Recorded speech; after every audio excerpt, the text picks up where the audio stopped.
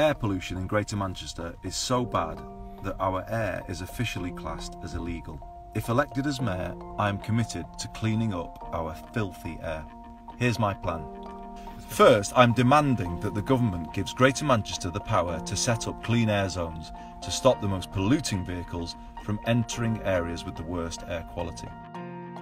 Second, I would mandate through new powers to regulate our buses that they are cleaner and greener, and I would ensure that our public transport system is accessible and affordable to everybody.